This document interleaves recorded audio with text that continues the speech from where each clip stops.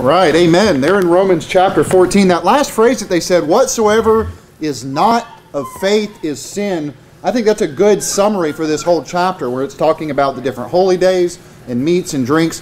Whatsoever is not of faith is sin. If you doubt, you're in sin is what it's teaching. The goal of this chapter is not, it's to not cause your brother to sin because of your meat, or not to cause your brother to think that they're in sin because they eat a certain meat or they don't eat a certain meat, or they keep a certain feast or they don't keep a certain feast. The goal is to say, hey, don't cause your brother to think that he's in sin over something that God may not have been very specific about. There are certain things that are somewhat vague, or there's room. God has said a certain thing, and if you add to it or if you take away from it, and then you make your own opinion and judge your brother against that, you may cause them to doubt, or may cause your brother to think that they're in sin. And this is what it's talking about here. For example, if Brother Ben said, I just feel that the Lord leads me on Tuesday afternoon to go to the beach and meditate and pray. I say, well, Ben, that's not really in the scriptures, brother. You shouldn't do that. Well, now I would be in sin for causing him to doubt, or telling him that it's a sin for him to do that. But if Ben says, I have determined that I want to take time out of my week and I'm going to call this time holy and I'm going to make it holy and I'm going to honor the Lord, that's a good thing. There's nothing wrong with that. Right. Now, obviously, there's a bigger application to the Sabbath day, eating pork, those sort of things. And there are many, many false prophets in the world. The Bible says, beloved, believe not every spirit, but try the spirits whether they are of God, because many false prophets are gone out into the world. Yeah. There are many false prophets that want to attach to a holy day, or take away from a holy day, or a meat, whether or not you do certain customs, physical customs. And we know that those things were a shadow of things to come. One such false prophet was, the group of the Seventh-day Adventists. Yeah. You cannot read Romans 14 without thinking about a Seventh-day Adventist, right? In Romans 14 here, where we're at tonight, the Seventh-day Adventists, they like to attach themselves to vegetarianism. They like to attach themselves to worshiping the Sabbath. Now, these are things that go against what the Bible says. And here in Romans 14, look at verse 1, it says, him that is weak in the faith receive ye, but not to doubtful disputations. For one believeth that he may eat all things, another who is weak eateth herbs. The first thing we look at here is that there is a weakness to think that you have to only eat herbs. Right. There is a weakness to say, God forbids me from eating meat. Okay? But notice it warns us about doubtful disputations. If anybody's ever known an adamant vegetarian or vegan or ovo-lacto vegetarian, they've all these funny names, they're usually causing these doubtful disputations. Yeah, they usually want to argue with you. The Bible warns us about arguing with them. Yeah. But there's a really big elephant in the room when it comes to this chapter and Seventh-day Adventists. The Seventh-day Adventists are not saved. Yeah, they are not saved. Notice it says, if they're weak in the faith. The Seventh-day Adventists are not in the faith of the Bible. They're not in the faith of Jesus Christ. They are not Christians. They are just like Jehovah's Witnesses or Mormons. They want you to think that they're Christian. Come on in, but when you get down to their doctrine, you find all these strange cultish things. Right. In Romans 4, look at verse 10 here where it says, but why dost thou judge thy brother? What it's talking about here in verse 10. Judging your brother. This chapter in context is dealing with a Christian that believes it's wrong for them to eat meat, or maybe they want to do something specific on a day. And again, that's for a brother. That's for somebody in the faith. In the second half of that, it says, we shall all stand before the judgment seat of Christ. Hey, the judgment seat of Christ is for born-again believers. Yep. The Seventh-day Adventists will not be there. Right? They have a whole different perspective about judgment. They're not my brother. They're not my sister. They're unsaved deceivers. They need to be shown the truth. Yeah, that's right. They have faith in Ellen Gold White. They do not have faith in the Lord Jesus Christ.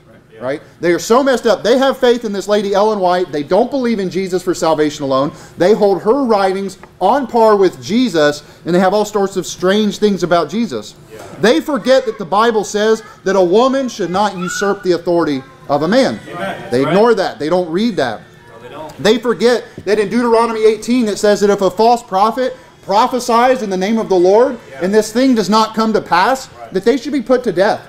Ellen White was a date setter. She predicted the end of the world more than one time, and they all failed. She's a total false prophet and a heretic.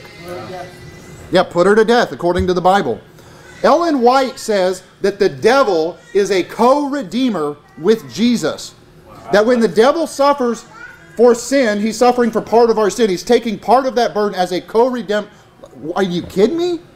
Talk about some wicked, strange doctrine. And most people don't know what she has written. I have read that in her book. I'm not repeating a rumor. I'm not telling you what a YouTube video says. I have read this in her own book with my own eyes. She is a liar and a false prophet. She said that Jesus was not fully human. But then later she goes back and says, well, but Jesus clearly wasn't God. He wasn't heavenly. She has this strange view on the Trinity. She doesn't believe in the Godhead, as it were. They try to say that Jesus was just an angel, and she contradicts herself many times over in her own writings. The Seventh-day Adventists teach that coffee and meat must be rejected. Talk about wicked. Hey, we're in a Baptist church, man. Hey, you can't have any coffee. Man, get out of here, you heretic. Right? Don't judge me over my coffee now. Right? The Seventh-day Adventists teach that going to church on Sunday is accepting the mark of the beast. That's literally what they teach. They twist the scriptures to come up to that point. They also teach that when you die, you don't really go to hell. That your soul goes to sleep, and then it's woken up, and then it just burns real quick, and it ceases to exist.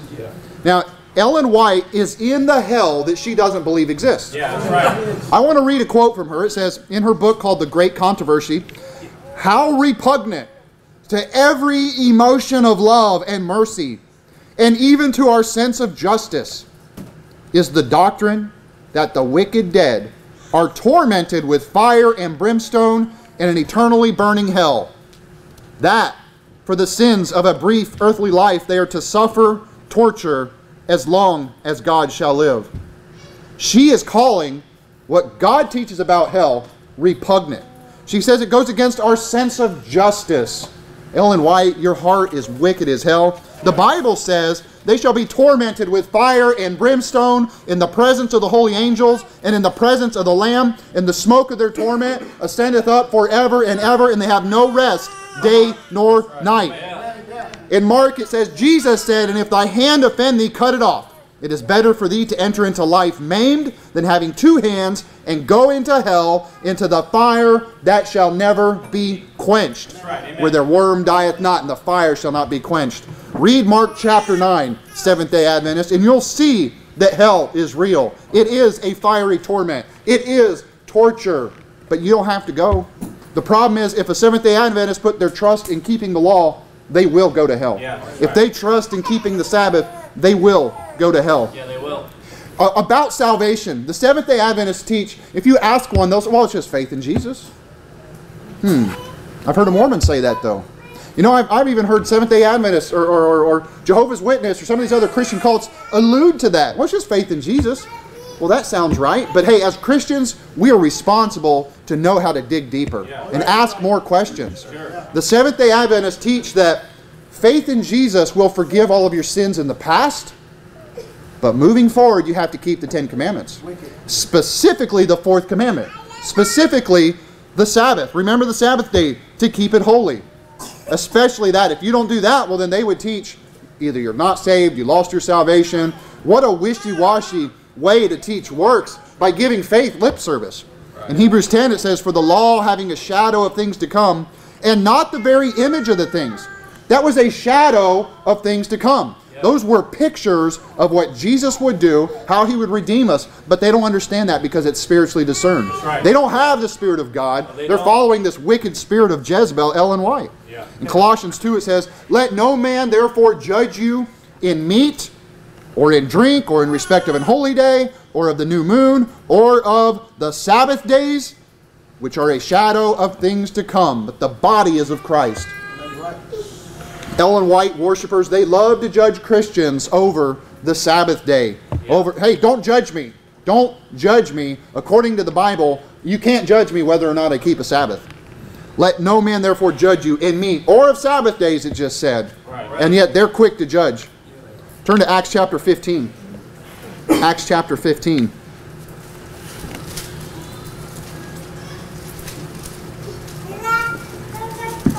Look at verse number 19. Wherefore, my sentence is that we trouble not them which from among the Gentiles are turned to God, but that we write unto them, and that they abstain from pollutions of idols, and from fornication, and from things strangled, and from blood. So there in 20, when it talks about not eating the blood, I mean, that's Old Testament, yes. Drinking blood has always been a wicked thing. That's why you see it in paganism. But look, he says in 21, For Moses of old time hath in every city them preached him, being read in the synagogues every Sabbath.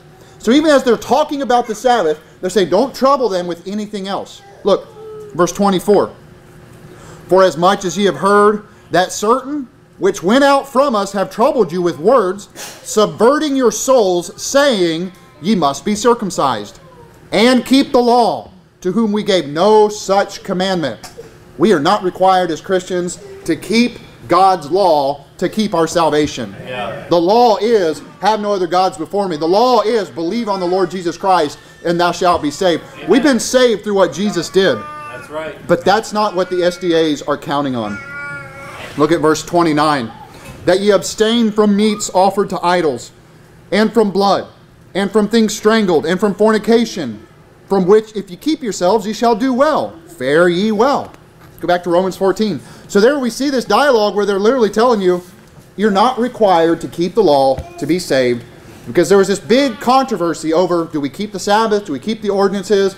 Jesus overturned that priesthood, right? How are you going to keep all of the Sabbaths and those feasts if there is no priesthood? But they foolishly have this new discovery in the late 1800s, like every other cult, that, oh, we have the one true prophet. Hey, Acts 21:25, it says, As touching the Gentiles which believe, we have written and concluded that they observe no such thing, save only they keep themselves from things offered to idols, and from blood, and from strangled, and from fornication. Very simple. Hey, as Christians, you should not fornicate, otherwise you're kicked out of the church.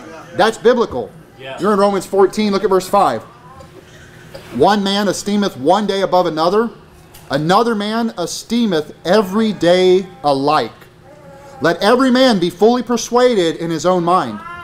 He that regardeth the day, regardeth it unto the Lord. And he that regardeth not the day to the Lord, he doth not regard it.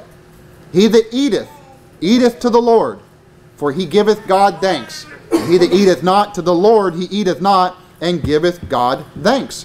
Again, this is a Christian dealing with what God wants them to do. Is Saturday a holy day? Well, yes, as holy as every other day is, in my opinion, right? In my life, hey, and to God as well.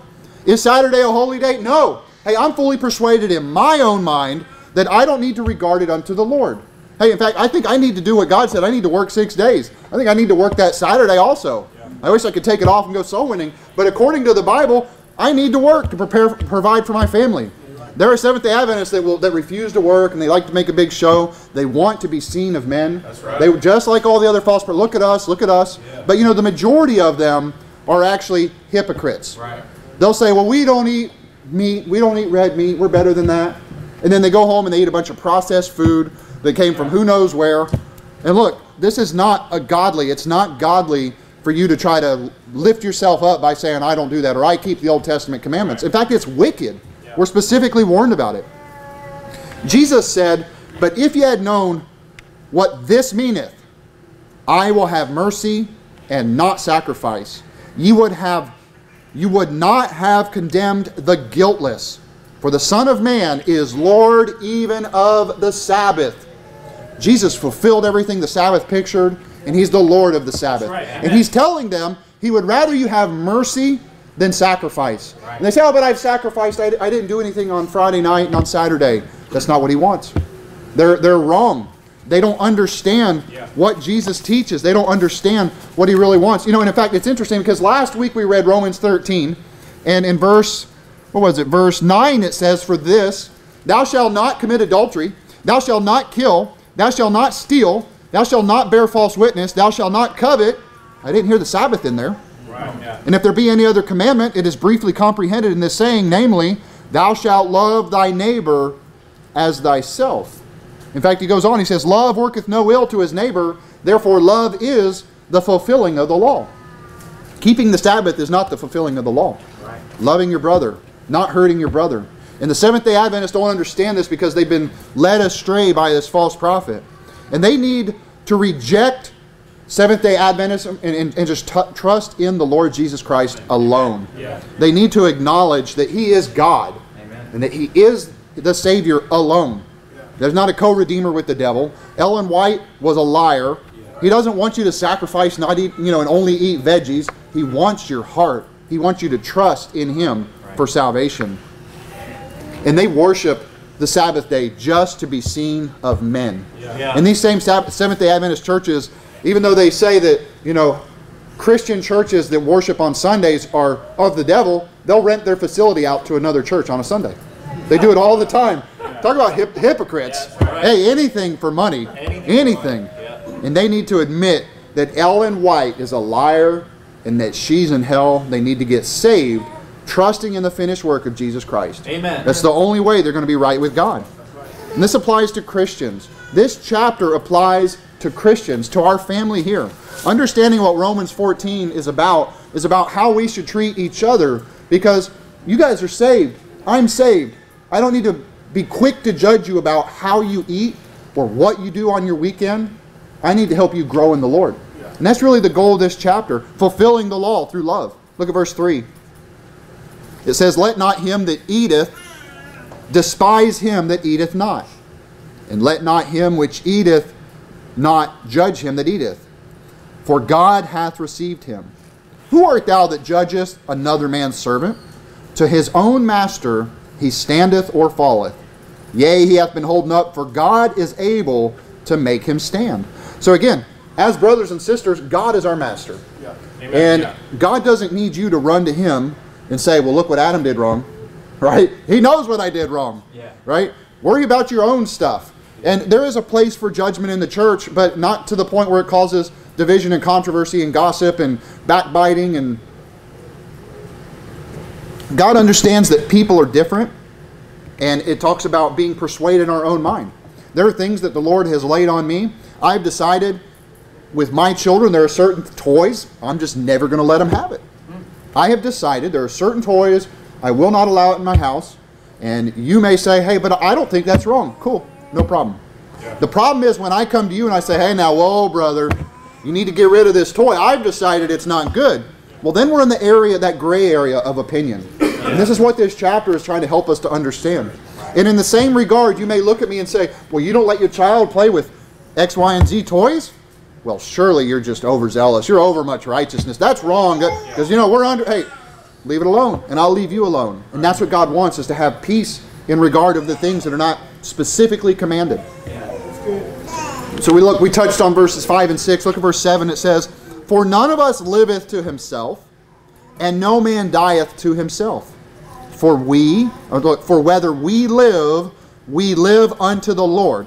And whether we die unto the Lord. Whether we live, therefore, or die, we are the Lord's.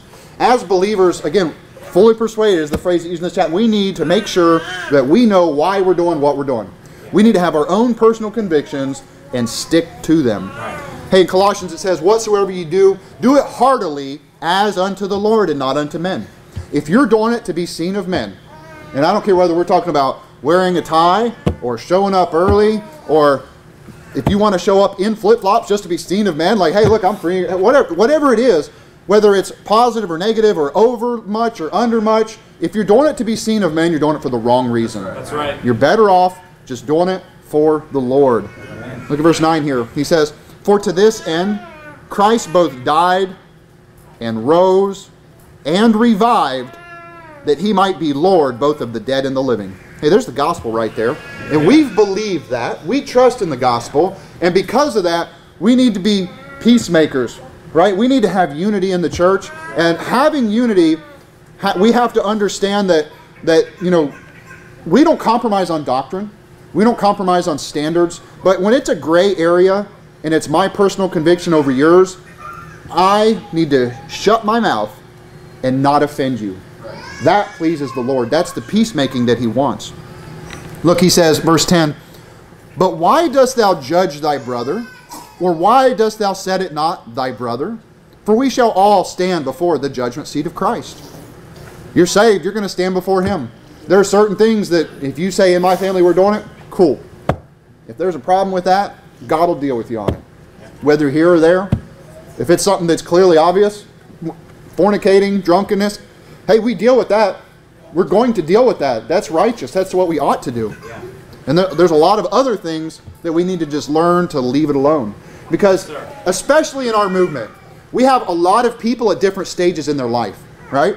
If you saw me 10 years ago, you might look and say, I don't know, he's not really growing. He's not really in a good church. He may not even be saved. I don't see him going out soul winning. Well, maybe his hair's too long. Well, maybe he does this wrong. Maybe he's got bad habits, right? If you judge my habits rather than my heart, then there's a problem. And we have people that come into this movement, that get saved, they get on fire for the Lord, and they're not where you're at. They don't look like you look. They don't dress like you look. They still may have habits that you have deemed for yourself are unacceptable. Love that person. Yeah. Help them grow. Yeah. You know, it's easy to pick a fight, right? But the hard thing is to just lay it down and not pick a fight. Like, you know, and that's what we're learning here. Yeah, look at verse 11. It says, for it is written, as I live, saith the Lord, every knee shall bow to me, and every tongue shall confess to God. So then every one of us shall give account of everyone else in the church. Is that what it says? No. What's it say? We will give account of what? Himself to God. Yeah. Not even your own wife or your own husband. It's only yourself. Right. And we should live by these convictions to be seen of God, not of man. And then we can have a pure conscience before God. Yeah. Let us not therefore judge one another anymore. But judge this rather, that no man put a stumbling block or an occasion to fall in his brother's way. Right? I won't let me eating bacon offend you if you don't let it offend you either. Right? And it's funny, you laugh at that, but I actually had a friend, and he refused to eat bacon. And he shows me in the Old Testament where it talks about those that eat bacon, and and not just in the early part of the New Testament, but in the latter part of the prophets about judgment coming. And he felt fully persuaded in that. I thought, okay, I'll let that one go. But we need to talk about your Chick tracts. Why do you use Chick tracts if you know that it's a repent of your sins gospel? Let's not talk about bacon. Let's talk about the false gospel, right? That's a fight worth picking, right? But not trying to force him or trick him into eating ham. That would be wrong on my part. Verse 14, I know I am persuaded by the Lord Jesus that there is nothing unclean of itself. But to him that esteemeth anything to be unclean, to him it is unclean. Right? Again, personal convictions based on scriptures. Hey, we ate goat meat over here. I went to Brother Joe's house and ate some goat meat. Some of you may look and say, that's unclean, man. But then you'll go to Taco Bell. Hey, I won't judge your Taco Bell. Don't talk about my goat meat, okay? Shots fired. There you go. Look, verse 15. But if thy brother be grieved with thy meat, now walkest thou not charitably. Destroy not him with thy meat, for whom Christ died. Now turn to Galatians chapter 2.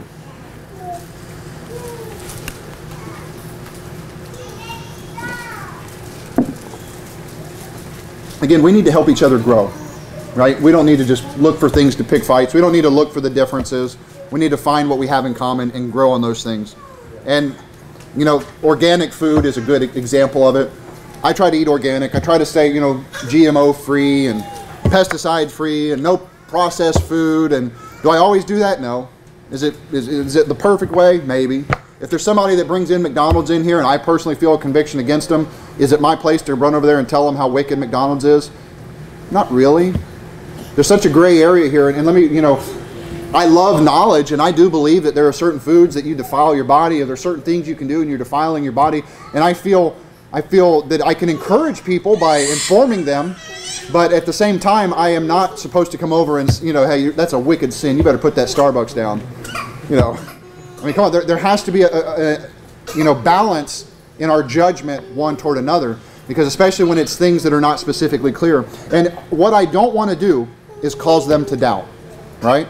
there may be somebody that eats fast food every day, and I'm trying to convince them, and I may cause them to doubt, then I would be in sin. And here I could eat organic and pesticide-free and still end up getting sick, and they could live longer, right? Some of those things are outside of our hands. I do believe it's best to do the best you can. Sure. And that should be your attitude. You know, this is a temple of the Holy Spirit, and if I, in retrospect, when I get to heaven, find out that, you know, a habit, or maybe you eat ice cream, or maybe those processed food, maybe you eat cereal, maybe there's something that actually caused you to shave off a year of your life. And in retrospect, you say, I could have been a better soul winner had I given up my cereal or my ice cream or my Dunkin' Donut coffee or whatever it is. You know what I mean? So in that regard, I do feel zealous about, hey, I should try to do the best I can, but we have to be cautious and not make it bleed over and cause other people to doubt their own stands, especially when it's something not specifically addressed in the Scriptures. In Titus 1, he says, unto the pure all things are pure, but unto them that are defiled and unbelieving is nothing pure, but even their mind and conscience is defiled. Hey, and we ought to be pure and have all things pure. In the sense of, hey, I'm just going to get dinner and I'm not going to worry about it. I'm going to ask the Lord to bless it. I'm going to give Him thanks. And it's sanctified through that, not through the ingredients. You know, that ought to be our focus. Amen. You're in Galatians chapter 2. Look at verse number 3. It says, but neither Titus, who is with me being a Greek, was compelled to be circumcised, and that because of false brethren unawares brought in, who came in privily to spy out our liberty, which we have in Christ Jesus, that they might bring us into bondage.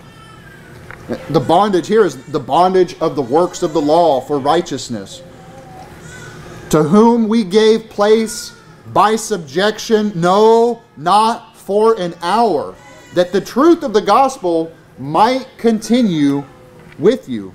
Remember when he said, receive ye, but not to doubtful disputations? Here he's saying, we gave place, no, not for an hour. We didn't put up with it. All people are welcome in our church, but not all doctrine, right? If we have somebody come, oh, I love the preaching, I love the singing, I love the old-fashioned, but then they try to like pull you aside and start telling you about Calvinism. Well, now, you know, we will have repentance in our life. We will start doing the good works if we're truly, whoa, we got a problem. You know, we need to look at the next verse. He said, or look at verse 11. He says, but when Peter was come to Antioch, I withstood him to the face, because he was to be blamed.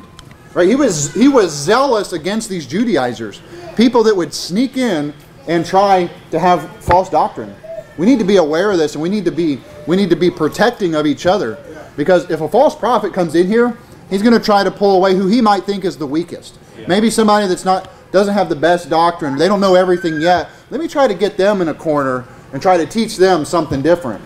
Yeah. And that's what we have to be careful of in churches.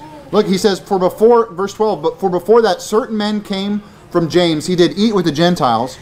But then when they were come, he withdrew and separated himself, fearing them which were of the circumcision.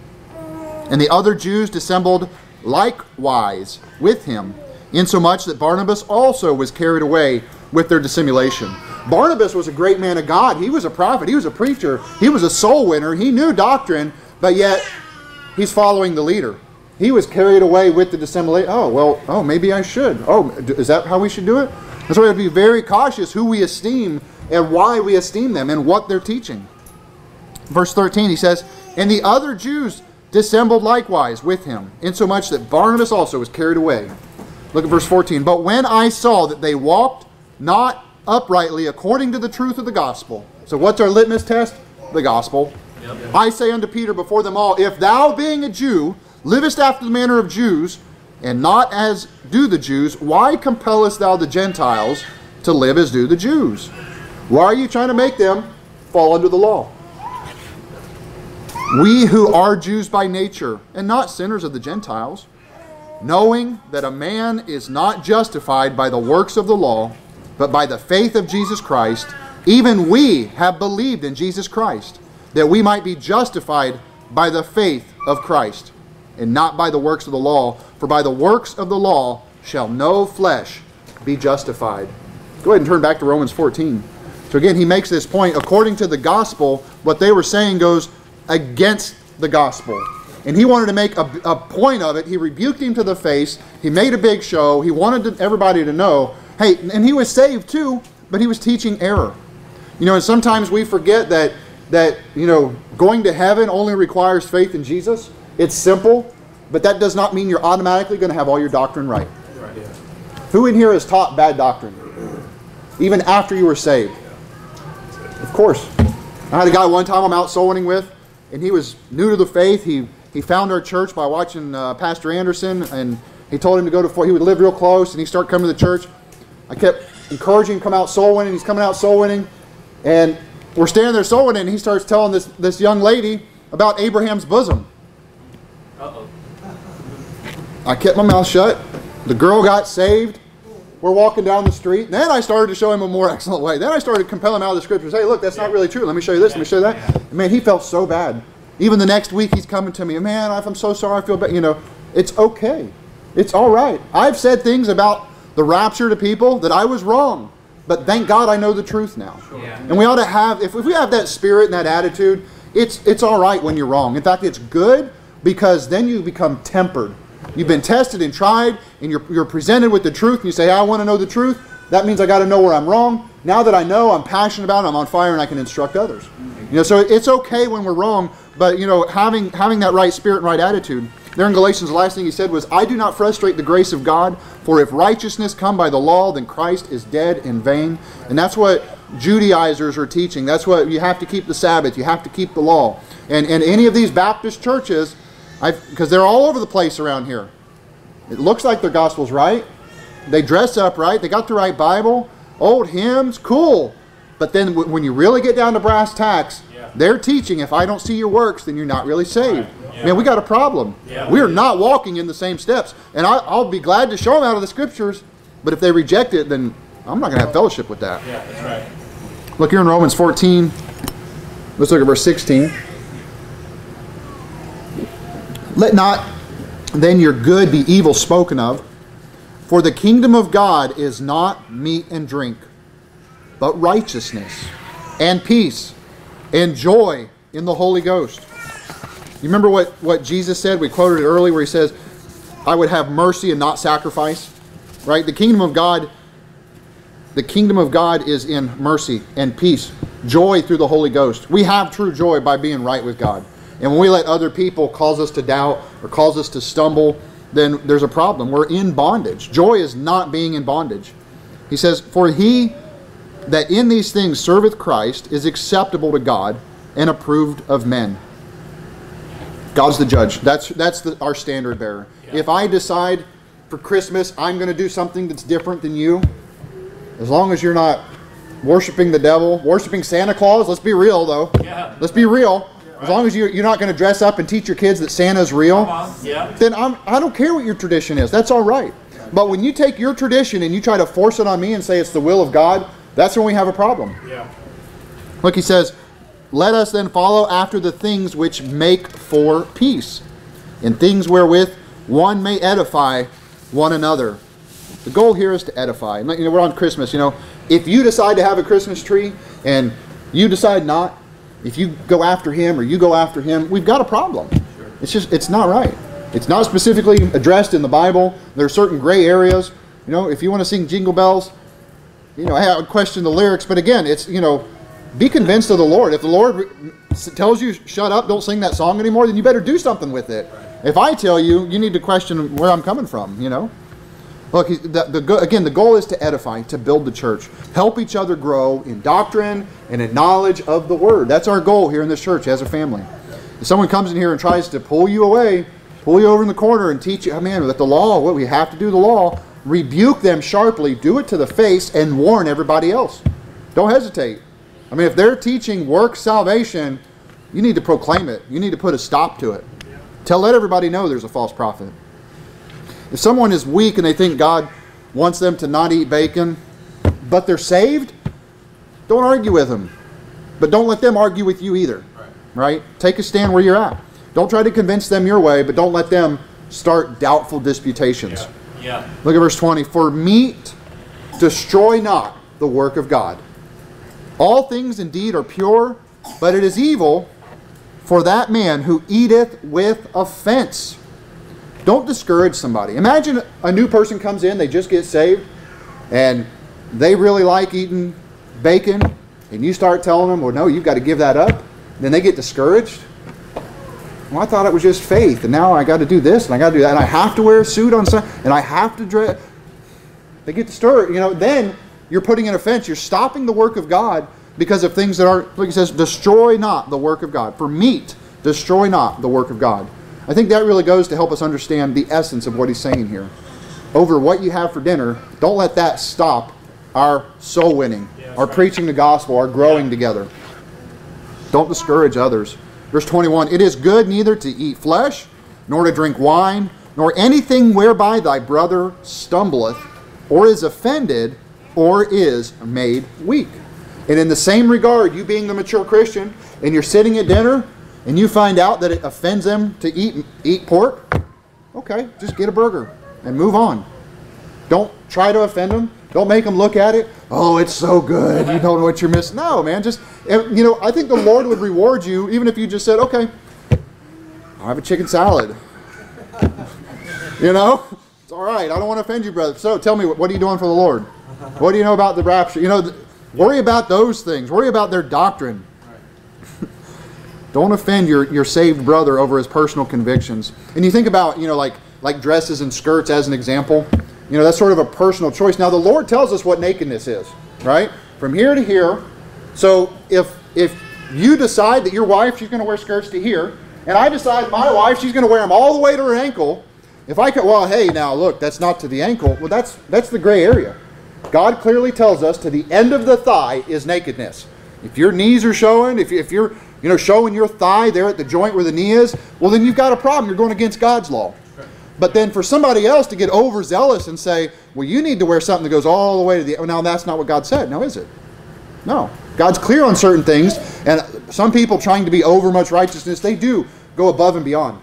And if you've decided in your house, we're going to the floor, we're going to the ankles, hey, cool. More power to you. You know what I mean? My wife doesn't only wear skirts to the ankle, but she wears skirts. And they cover her knee or she's not going out of the house. Her nakedness is covered according to the Scriptures, and I stand before God on that. Everything else that you do, that's up to you. And we're going to preach what God says. We're not going to preach the gray areas and make it a point of division in our church. Look, he says, hast thou faith, verse 22. Hast thou faith? Have it to thyself before God.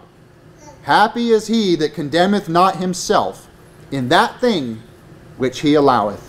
That's true happiness, knowing that you're right with God. I've done everything that I see that God wants me to do. But, God's law, people use certain verses also in this chapter to go the other direction. Well, I'm not convicted of it, Hey, God's law is not to be drunk, that you should be sober. That means no weed, no beer, no pills. And I've heard many people try to use certain, well, I'm content. I haven't been convicted of it. He didn't talk to me about that. So I just keep on, doing what I'm doing. Well, no. God said no, that you should be sober. That's right. So you can't take things out of balance. As long as you're in balance with God's law, you will have true happiness. Amen. And when you're not, and you try to persuade others, otherwise, you're going to have problems. God will judge you for those things. You're causing other people to doubt. And you can't ignore God's law. You got to keep reading. Oh, I found a great verse in Romans. That means I can still smoke weed and it's okay. No.